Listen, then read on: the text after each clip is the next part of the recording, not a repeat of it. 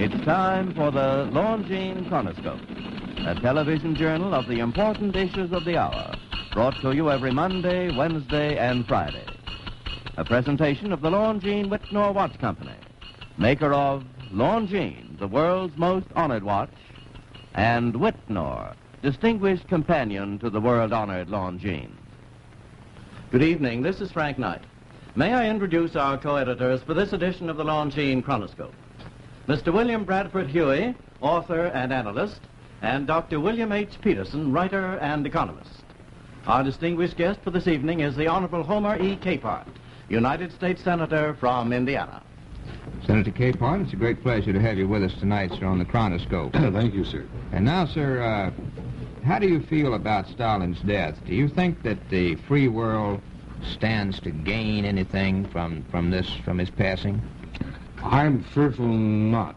No, I do not think so. I think the conditions, the situation there will be just as it has been under Stalin. Well, sir, the news tonight is that our own government is hoping to exploit this uncertainty in Russia at the moment.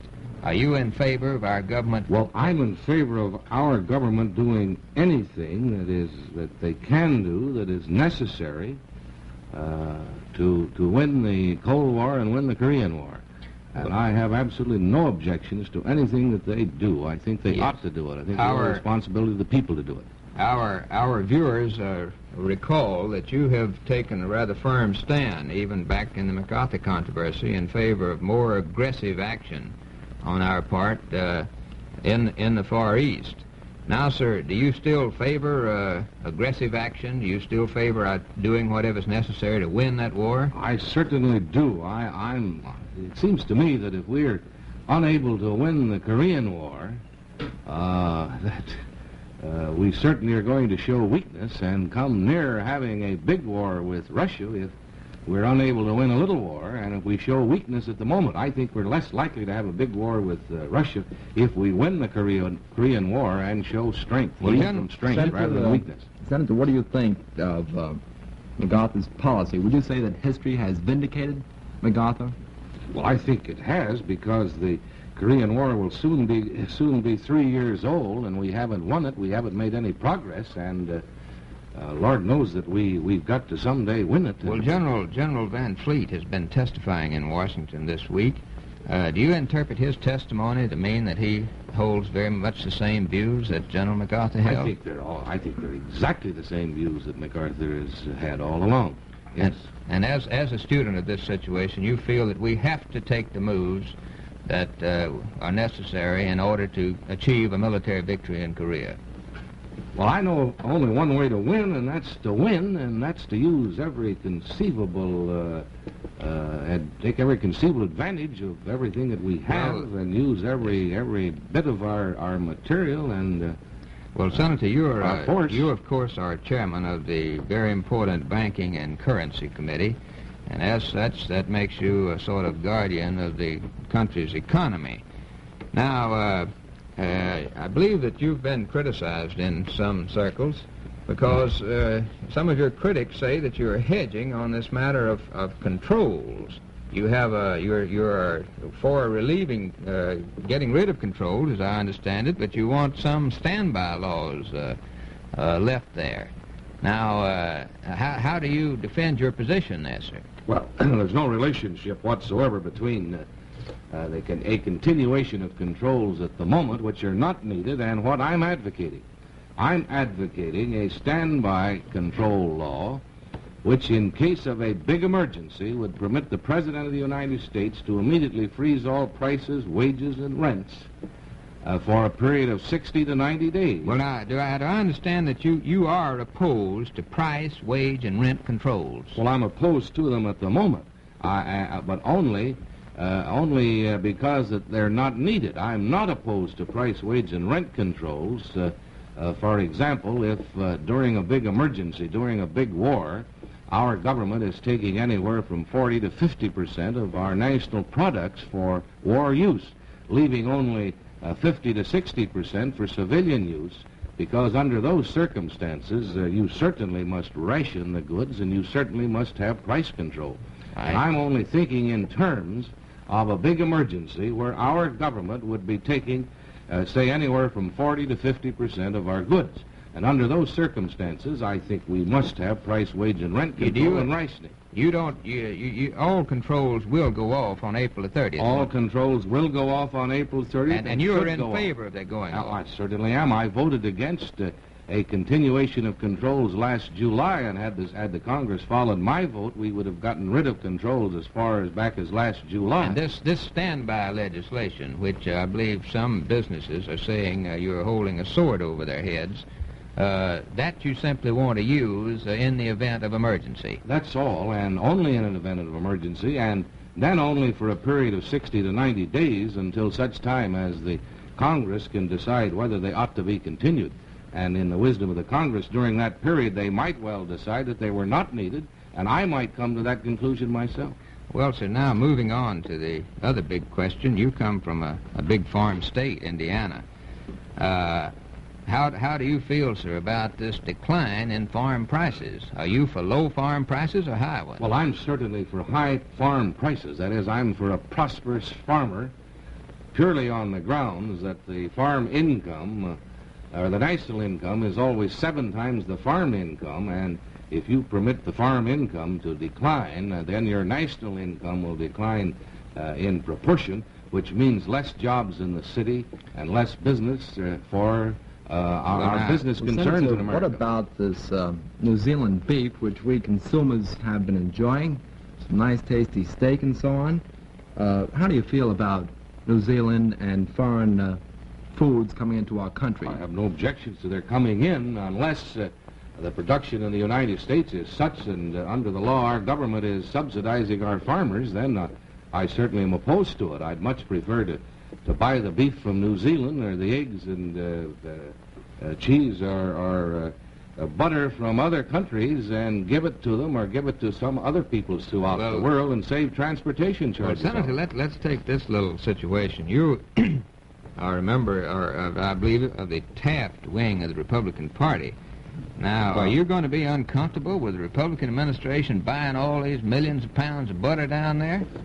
Well, please keep this in mind, that we Republicans have inherited a lot of things, and many of them are not good. Now, we inherited this butter situation.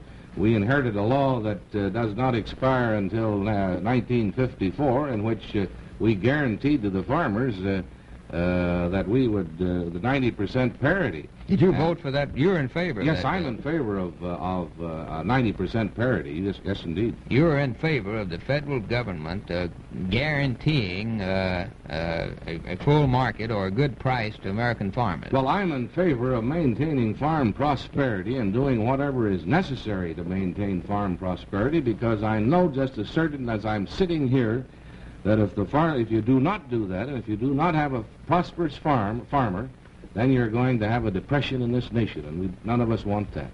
You remember that the beginning of the Depression, the 32 Depression, of course, started with the farmers. Well, now, as a practical politician, which way do you think the knife's going to cut? Do you think that opposition is building up to the Republican administration in the farm areas now?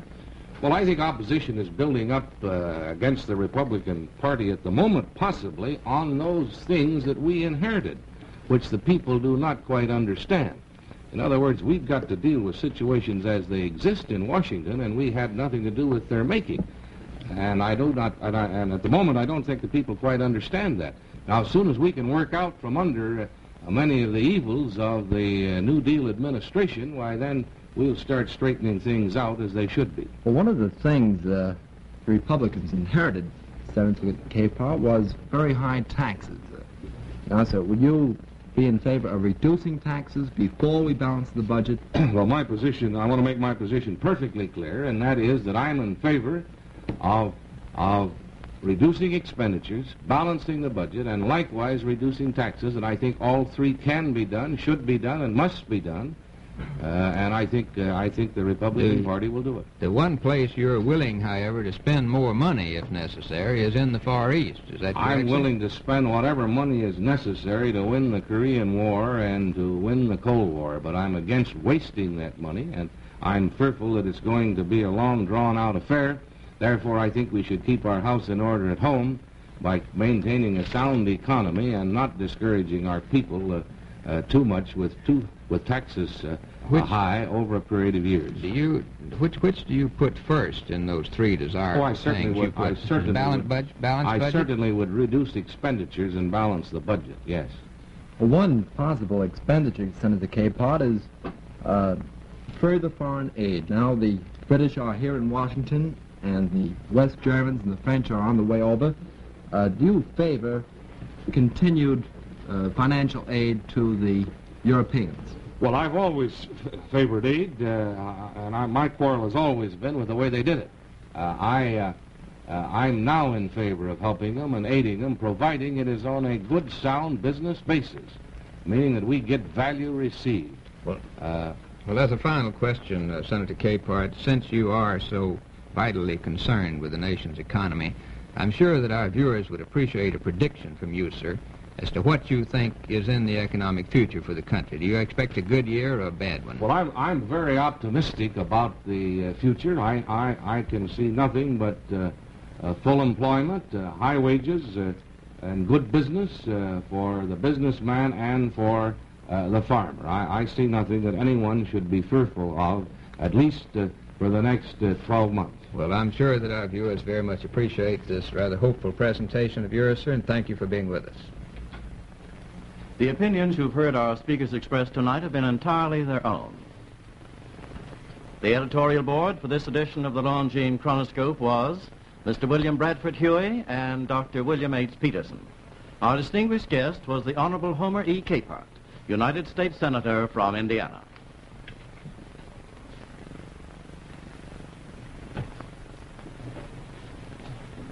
Have you noticed how much longer the days are getting? Soon it'll be spring, and then Easter, and then glorious days ahead. In countless homes, this is the season of planning for great activities. Easter, graduation, an anniversary, a June wedding. And every year, more and more people are giving Longines watches as gifts. For Easter, for any important gift occasion, nothing can be worn with greater pride, and nothing that can be worn speaks more eloquently of your affection. When you give a Longines, it's very much like giving a watch made to your individual order, for Longines watches are made in many hundreds of styles to assure just this exclusiveness. And when you give a Longines, you give the world's most honored watch, for among the finest watches in all the world, Longines alone has won 10 World's Fair Grand Prizes, 28 gold medal awards, and so many honors for accuracy. And yet, do you know that you may buy and own or proudly give the Longines watch for as little as $71.50. Longines, the world's most honored watch, the world's most honored gift for Easter, for graduation, a wedding, or for an anniversary. Premier product of the Longines Whitnor Watch Company. Since 1866, maker of watches of the highest character.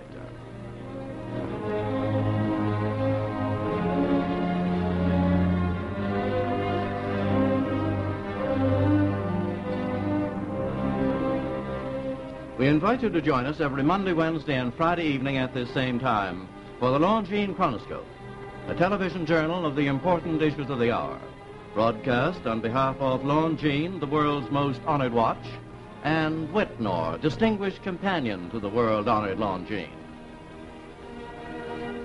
This is Frank Knight, reminding you that Longines and Whitnor watches are sold and serviced from coast to coast by more than 4,000 leading jewelers who proudly display this emblem, Agency for Longines Whitnor Watches.